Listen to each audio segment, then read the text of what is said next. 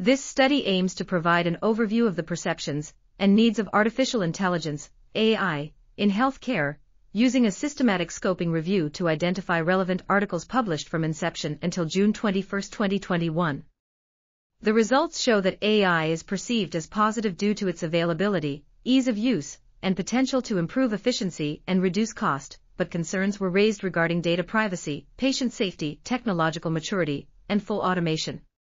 Suggestions for improving adoption include enhancing personalization, empathy, user experience, design, and interconnectedness with other devices, while corresponding mitigation strategies are also identified. The study concludes that the perceptions and needs of AI in healthcare are crucial for its adoption by various stakeholders to improve effectiveness and efficiency of healthcare service delivery, ultimately improving patient outcomes and satisfaction.